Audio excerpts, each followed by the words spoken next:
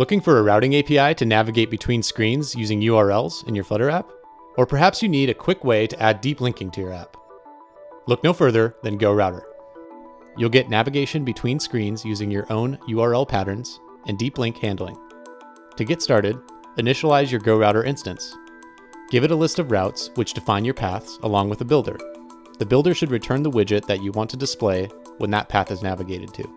Keep in mind, GoRouter also comes with path and query parameters, just like traditional web-based routing libraries, so you can pass information through the URL too.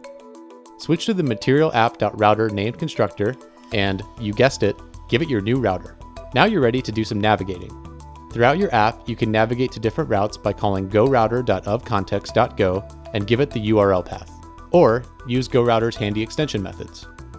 And what if you need to display some routes in just a subsection of the screen, alongside another widget that remains constant, like a bottom navigation bar that switches between routes? In that case, you can wrap your existing routes in a shell route. The route will render a UI shell around the navigation content, so when navigation happens, the UI shell stays the same. There it is. Now you've got routing configured in your app. Plus, your navigation will be ready for all of Flutter's build targets, able to handle deep linking on Android and iOS, and ready to power web URLs like your users expect. For more info on GoRouter and all the other packages, head to pub.dev.